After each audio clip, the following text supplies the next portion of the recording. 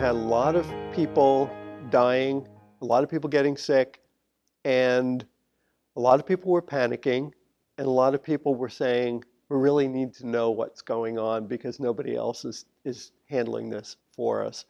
And I thought there were a group of people who were just brilliant, people from the Treatment Action Group in New York and Project Inform in San Francisco, and there were people in ACT UP. Everybody had a different role, basically, but I think there was a lot of disagreement early on, between different factions of the community. They were the genesis of the FDA patient representative program.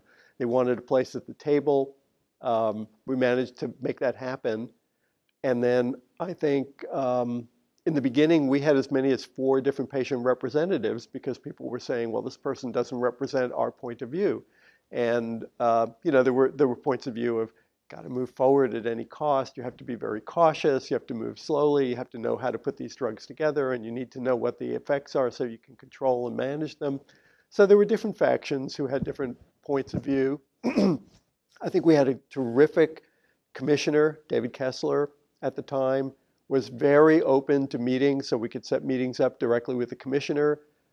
People would explain how FDA worked and how clinical trials worked, and people would come in, people still do, you should do a clinical trial like this. And Dave Feigl was the head of the antiviral group, and he would say, well, they did clinical trials like that 30 years ago in cardiac medicine, and here's what we found out was missing from this trial design. Because I think people think of it more simplistically than it really is. And there's so many things that show up at the end that you go, boy, I wish we had designed this differently to get this answer, or we have an answer that's kind of questionable now because we didn't really zoom in on this.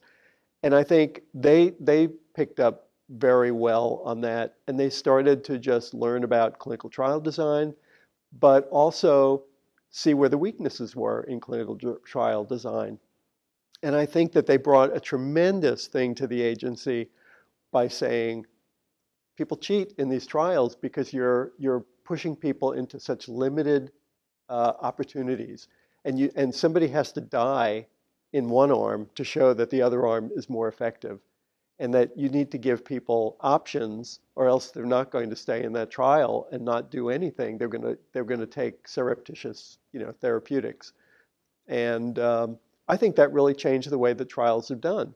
That there are times when you need a placebo, but there's also, a lot of trials that are done. Most trials are not placebo-controlled in serious diseases now, but they're standard of care. There's always a control, so you can see what the active ingredient is really doing by itself.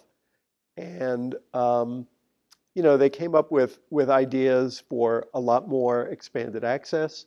And I think treatment INDs really grew out of what they were trying to get to. Parallel track was another thing that they had come up with. It didn't pan out. It was not very practical. But the treatment IND really is. And